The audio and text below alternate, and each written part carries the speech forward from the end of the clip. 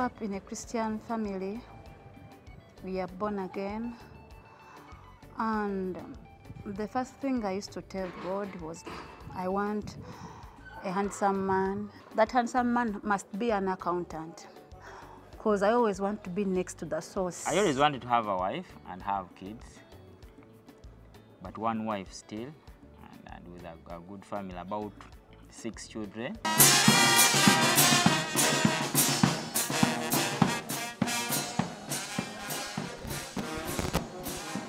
We can't wait to see you walking down the aisle. Eh? Oh, where's the hanky Metron? Eh? Hmm? Where is the hanky? Hmm? You know you're Nasanya. Huh? Mugole, tell us. Excitement. Eh? You're just speechless. You're feeling speechless. Why? No. Hmm. Finally, the day has come. The day has come. Hmm? The long waited. You've been waiting for so long, and it has come.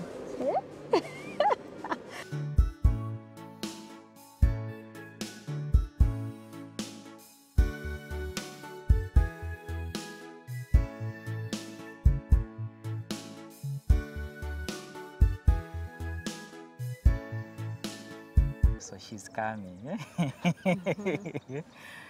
Actually, I was excited about the day, the wedding day. Like now I'm going to get married, and I was expecting to see how she's dressed up, how beautiful she was on that day. Mukwasiza nga talina nkovu yonna era nga ali mu mbeera nnungi nnyo, kibeerenga bwe kityo emirembe gyonna nga Mukama emuweereza.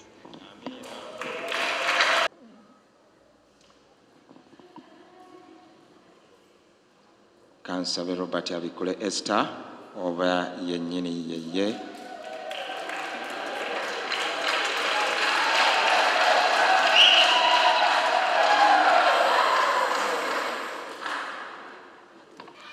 Manange Kansabe Robert nkunanika empeta eno otegeere nti nkwagala nnyo era nja kunywererako okutuusa okufa mu linnya lya Paatibi n'ery'Omwana n'ery'Omwoyo Omutukuvu.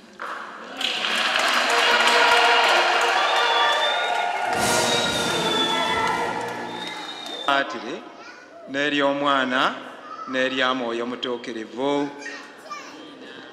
Robert ne Esther bafuuse bafumbo, obufumbo butukuvu ddala.